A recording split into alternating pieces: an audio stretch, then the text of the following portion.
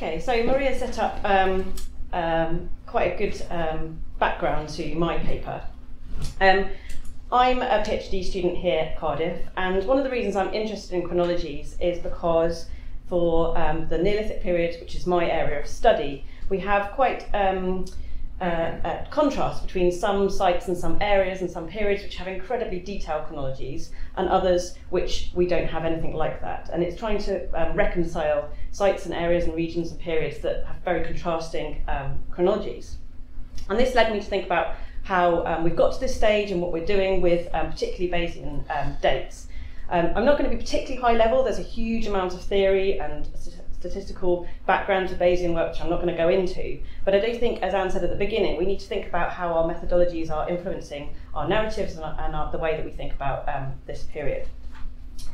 So as Anne said, it's been 10 years since the publication of the Chronologies of Early Neolithic Long Barrows project, which is the one that was published in Cambridge Archaeological Journal in 2007, which can be credited with bringing to wide attention the possibilities of using Bayesian analysis of radiocarbon dates to create robust and precise chronological models, at least within the context of prehistory in the British Isles. This volume also included interesting and insightful narratives that built on those dates in a very kind of new way to kind of create a brand new story really for this particular period. And since then, the methodology has been applied widely in British and Irish archaeology, initially to the early Neolithic with the Gathering Time project, but more recently to other periods such as the Iron Age and the Anglo-Saxon periods, and its use is spreading across Europe. The result for some periods has been something of a revolution, for example in the early Neolithic, where the short durations of the use of some prehistoric monuments has come as something of a surprise to archaeologists, and we can now talk about events in terms of lifetimes and generations. So what I'm trying to do here is think about how interpretation and archaeological theory is using this methodology as it becomes more widely applied across the discipline. It may be something of setting up a bit of a straw man in order to knock it down, but I think that might be what TAG is for. And obviously I have huge respect and admiration for the teams behind these projects, particularly Alistair Whittle, Alex Bayliss, Rick Shorting and others who are working in this discipline. And I don't mean to kind of belittle or kind of criticise them too much, because I think the work they do is wonderful, but I do think we need to think about what's happening in archaeology. So, as Maria's already showed you a diagram that looks something like this. This is a flow diagram taken from Alex Bayliss' 2009 paper in the journal Radiocarbon, which sets out the process for conducting a radiocarbon dating project using Bayesian chronologies. So it's the process of building and testing models and then publishing those models that best fit the evidence. And there's a feedback loop there within the project cycle. And of course, in this, the crucial bit is missing, in that there's a feedback loop here, where the published models, the narratives and the accounts go on not only to inform other regional narratives, theoretical accounts, also help to define future questions, and presumably, we haven't quite got to that stage yet, but be influential in setting up future Bayesian modelling projects. And that's the crucial bit really, this kind of extra bit at the end, and how what has been published feeds back into narratives and for other people to work with. So a 2015 volume of World Archaeology was dedicated to reviewing the rapid spread of Bayesian approaches and reflected concerns from a number of period experts and dating specialists that flawed models were being published and uncritically accepted by the wider discipline. In particular, the responsibility of archaeologists to rigorously select and clearly justify the archaeological samples and those inductive kind of decision-making and kind of the background, how they were choosing different models needed to be set out very, very clearly, and that wasn't always happening in quite a few published papers. So justifying the prior information, justifying the associated information. And it was highlighted in that volume that the archaeologists and statisticians need to work together to refine and to model alternative interpretations of the archaeological evidence. So these are on the screen are a list of a few of the issues that were identified, so some of the mistakes that were being made. I'm not going to explore them further here, they're set out very well in that volume and much more eloquently by specialists in Bayesian statistics. But it's important to note that there are these problems, and they're quite widespread. So Alex Bayliss, in her paper in this volume, surveyed 226 papers that were published in peer-reviewed journals and found that only 45% of them had enough information to evaluate and assess the quality of the models. So we're not starting from a perfect base here anyway, so there's an inherent set of issues there. So this again is something similar to what Maria showed with David Clarke's diagram, It's a spiral of hermeneutic spiral. This is published by Hodder in his Reading the Past volume. So there are a number of ways of thinking about how we do archaeology and how we conduct archaeological practice. Here it's characterised as a spiral, where we start with background knowledge and questions and assumptions, and we move through to data retrieval, to analysis, data synthesis, and finally interpretation. And then he says we have these temporary settlements of explanation, which is where things tend to sit until someone else comes along and starts questioning again. So over time, older interpretations are falsified, our narratives move forward, they become more coherent as data accumulates, we have new hypotheses, they're formed and tested. So it's easy to see how the radiocarbon diagram that Alex drew can fit into this spiral of increasing knowledge and accuracy. So today's posterior belief becomes tomorrow's prior belief.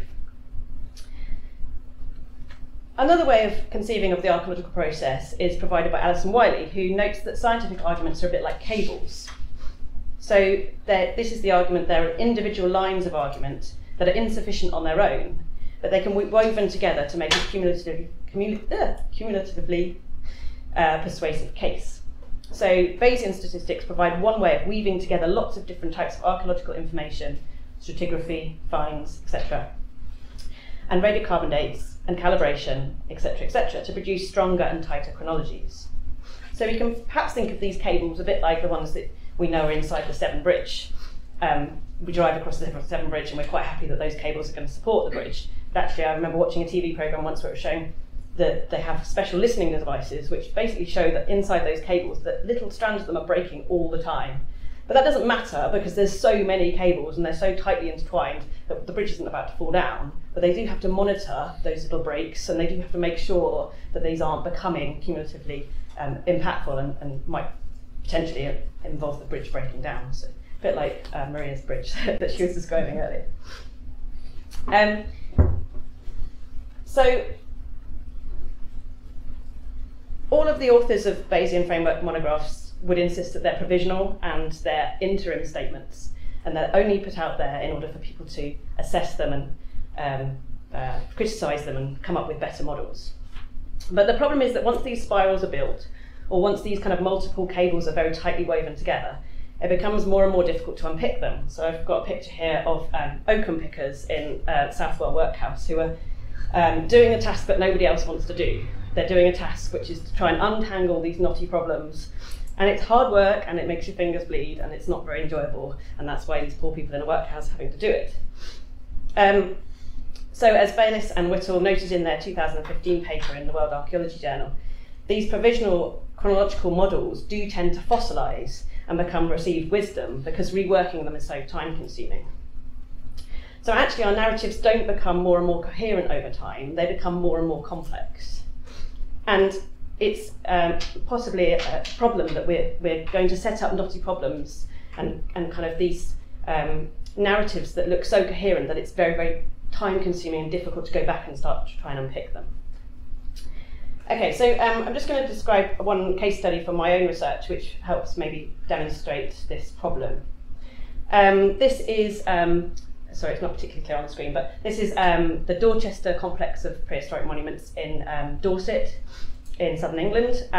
This is part of the green monuments that you can see there are Middle and Late Neolithic in date. And Mount Pleasant Henge, which is here. Do you want to turn the light off? Yeah. I think the colours of the picture, if nobody minds. Yeah. So Mount Pleasant Henge is this monument here. Many of you in the room know it well. It's a monument that has had a kind of series of different sort of dating narratives attached to it. So this is taken from Martin Barber's report on the aerial survey evidence of the site, but it's a useful way of kind of giving an overview of the different parts of the site. It's a large henge monument which has comparisons to Darrington Walls, Marden, other sites like that, late Neolithic in date. It was excavated in 1970 and 71 by Geoffrey Wainwright. What he discovered was a henge enclosure ditch and bank. And he, within this stands, this ditch here, this site 4, encloses a concentric timber circle. To one side is the Conker Barrow, which is a large mound, and there are a number of other features in the surrounding area. And importantly, there's this palisade. This is a timber palisade that was found within the henge bank and ditch. At the time of the 1970s excavations, several samples were submitted for radiocarbon dating to the British Museum laboratory. So these included a series of charcoal samples from the ditch terminals here at the northern entrance. There were some antler picks from the western entrance, from the ditch terminals. There was a sample of charcoal from underneath the bank here, from the old land surface.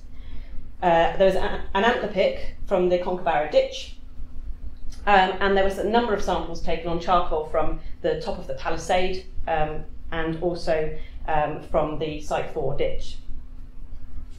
So this was quite a comprehensive dating programme for the 1970s. And in his publication on the site, Wainwright describes these dates in quite a lot of detail.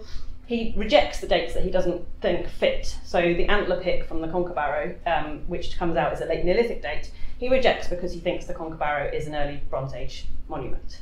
We now know that that's quite a good date, probably. It's on a primary antler pick from the primary silts. It's a used antler pick. It's quite likely to actually date that monument. And now we do know more that there are late Neolithic ground barrows. So that's an example of a way that, thinking at the time can contextualise and give possibly the wrong answer to kind of seemingly absolute dates if they're not included in the narrative. But Wainwright used the rest of the dates that he obtained to construct a narrative for the site. So in brief, the narrative is that the main henge bank and ditch are the primary activity on the site and also Site 4 at the same time, and then the palisade, the wooden palisade, is added much, much later in the early Bronze Age. So there are a series of problems with the 1970s dates. A careful review of the stratigraphy and the sample selection shows that some of the samples dated were not always directly related to the events being estimated. So, for example, some charcoal from the palisade was dated, but it was taken from the very top of the palisade ditch, and it's much more likely to be dating the fuel that was probably used to burn that palisade than the actual palisade timbers themselves. Other issues with the dates have only come to light after submitting new dates from this site. So, for example, the antler and bone dates that were done by the British Museum seem to be affected by some sort of 200-year offset. And I think it's something to do with the pre-treatment being used at the British Museum laboratory at this time. But basically that meant that Wainwright suggested that the western entrance had been later extended because his antler dates did not match his charcoal dates. But actually I think it's something to do with the dating process at the time. So nevertheless, these were a series of dates published in the 1970s. It created a very simple sequence, and it's provided really the story that has been built on ever since. Wainwright in his account summarised this monument as the impression is one of increasing centralisation of power in the 3rd and 2nd millennia, culminating in the immensely strong timber fortifications. So this is a sort of quite grand sweeping narrative that was, I guess, typical of the time because that was the dating that was available. That was the kind of the detail that was available to build on. So Mount Pleasant has featured regularly in discussions since, particularly the first person really to comprehensively examine the evidence and think about it in a more post-processual way was Julian Thomas in his book Time, Culture and Identity. That was published in 1996. He thought that the very lengthy sequence of the monument suggested it, quote, played a significant role in the reformulation of social order in the area. So the construction of the timber palisade was part of a wider pattern of restricting access and visibility into the central part of that monument, totally obscuring events inside. There's nothing wrong with that narrative, but obviously it was based on these 1970s dates. So more recently, Harris and Sorensen have published a paper in Archaeological Dialogues, which also builds on the 1970s date to suggest a particular sequence. And they discuss again this long sequence of activity at Mount Pleasant. The construction of the palisade is described as a dramatic change in the architecture of the site, which changed the ways in which people could move about the site and which people connected emotionally with it. So as a caveat, obviously these people are working with the available dates. And I ought to be totally fair to Julian, and I know that he presented a paper a couple of years ago arguing for an entirely different sequence at Mount Pleasant, drawing on comparison with other contemporary sites. So we don't always follow the received dates unquestioningly. So as part of my PhD, I've been actually working with Pete Marshall to obtain new radiocarbon dates from all parts of the site at Mount Pleasant. So we've got another 25 new radiocarbon dates from the site. I'm still working on this project, It's not completed yet, but suffice to say that the dates do not reflect in any way the sequence that was published in the 1970s, and which has been relied on ever since. And so we need to probably radically alter our narratives and our theoretical musings about how the site changed in its relation to other comparable monuments. But the archive material from this site has been sat quite happily in the Dorset County Museum since the 1970s. It was very nicely catalogued, it was all there, set out, it was very, very easy to go in and select samples from. But no one had done it until last year. So I think it's really important that when we're writing our theoretical narratives, and I spoke to Ollie about this yesterday, he said, oh yes, we probably should have looked into that at the time rather than writing about it. We have to make sure that the dates we're basing our narratives on are reliable, and if there's any way we can push forward research projects that can bring forward new dates, then we have to do that before going down the theoretical narratives. So, sorry, oh yeah, there's a picture of Pete sampling some antler from Mount Pleasant in the museum last year. So, thinking back to the spiral of interpretation, or the twisted cable of archaeological thought, what does this redating process do when we look at sites? So we spiral back down a few rungs, and then we try and build up again the narrative of the sites based on more accurate data and more strands of evidence. No doubt someone will come along in the future and take us back a few steps before we can move forward again. The difficulty is making sure that that spiral is generally heading in the right direction, towards more accurate and more precise accounts of the past. So how can we ensure that detailed statistical models of chronology don't become the end point, but the beginning of new narratives and questions about the past? Are there these complex models, are they backing us slightly into a corner? Is there perhaps a danger of disconnect between theory and data? I would argue that some of the most exciting current archaeological theory in areas such as materiality and non-human agency and monumentality is not directly engaging with the data emerging from some recent Bayesian projects. So I'm being a bit facetious here, but potentially it could be argued that there are some, well, I'll give an example. There's some really interesting papers being written at the moment about Avebury. And there's some papers by Josh Pollard and Mark Gillings on Sarsens, some papers by Emily Banfield just published something about the clays at the site, really interesting papers about the materiality and the way that people have engaged with that site. Would these be being written, these imaginative, creative accounts, if there was a really good Bayesian model for that site? I think they probably would be, but it's interesting to think about maybe the different ways in which our data is taking us, and that maybe they might, some Bayesian models might stifle the imagination, and that people don't feel able to engage with the level of detail and complexity of those models. So I don't think that's necessarily the case. I'm just kind of making that point as a bit of an illustration, really. Chronological accuracies obviously allow us to get to that level of detail which we haven't had before. So if you've got a really good Bayesian data, you can get to the generations and the single events, and you can imagine things happening at the same time in different sites. It obviously gives us a way of narrating the past in a much more personal and detailed way than before. Alex did this on Monday, if anyone was there in the session on Monday afternoon, when she showed what somebody would see if they were walking through Wessex at a particular date in the early Neolithic period. But you can only really do that if you've got a really, really good grasp of all the complexities of the data. And there's only a few people who have actually, like Alex, managed to kind of keep that in her mind and really think those things through. So finally, I would suggest we have a duty of scholarship to make sure that we keep that spiral of interpretation moving forward. Archaeologists using Bayesian statistics have to make sure that obviously the information and assumptions behind the models they publish are as clearly articulated as possible, so that the full data sets and the models particularly are available for others to use and adapt in the future. This is so that the data and the narrative can be unpicked and the strands untwisted as easily as possible, and it doesn't become an impossible and daunting task. For those writing more general narratives or more comparative accounts, we should have more than a basic understanding of Bayesian modelling in order to interpret and assess published data and to incorporate this information into our work. As our discussions of the past become more nuanced, detailed, personal and imaginative, we need to be wary about the basic information that we're drawing on in our narratives. Questions should always be asked about the basis for the accepted chronologies of sites and steps taken where possible to construct new dating projects to fill those gaps and improve the accuracy of our narratives. But I think it's not just about doing the Bayesian analysis, it's also about making those interesting and imaginative narratives based on those narratives too. So we have to tack between scales, between the minute detail of taphonomic processes, site records, individual contexts, and the construction of much wider narratives that link together sites and tell us about regional stories or trends across time.